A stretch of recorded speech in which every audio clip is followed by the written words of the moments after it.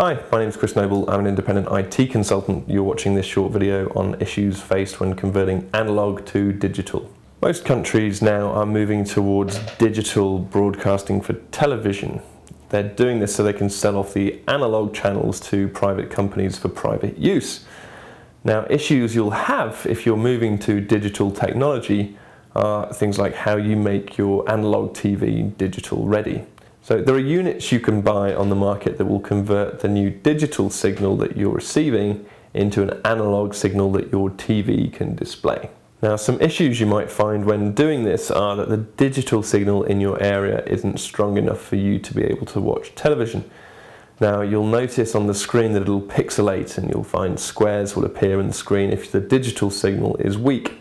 There are sometimes things that can interfere with this, but often it's a problem in your environment, maybe a hillside in the way or trees nearby that are blocking the signal.